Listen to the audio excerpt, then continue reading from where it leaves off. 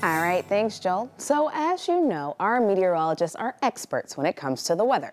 They also like to turn their eyes above the clouds. With a lunar eclipse set to occur this weekend, meteorologist Michael Behrens just couldn't resist breaking it all down for us. Well, you might know there's a lunar eclipse coming up this weekend. You might not know what its name is. The full name? Well, it's a super blood wolf moon lunar eclipse. And while that name sounds a little more appropriate for a pro wrestling match, trust me, all of those terms actually do mean something. So let's go ahead and take a look.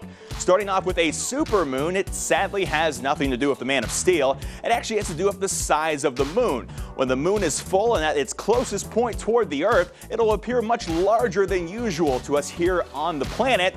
And, well, that's about the extent of its superpowers. So let's go ahead and get this guy on out of here. We have nothing left to talk about when it comes to a super moon. But what about a blood moon? Does that have anything to do with vampires or some kind of strange ritual? Well, nah, no good surprise there either. It actually has to do with the reddish color that the moon takes on during a lunar eclipse. That brings us to wolf moon. And a wolf moon is a full moon during January. It gets its name from the fact that, well, wolves of course howl at the moon, and during the early part of the year it's their mating season. That means their howls are generally longer and louder. Thus the full moon in January is called a wolf moon. The lunar eclipse now, that occurs when the Earth comes between the sun and the moon. That causes the Earth's shadow to be shown onto the surface of the moon.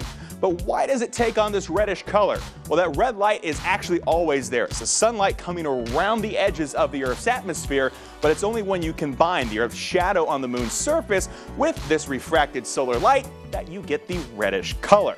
Now, this is all well and good, but only if we can see it. And I have good news. Here in East Texas, the forecast is looking good. We're looking at clear skies. It'll be cold out there, so bring the jacket, but visibility won't be a problem. And there's a lot to see. Starting at 8:36, the moon will start to darken.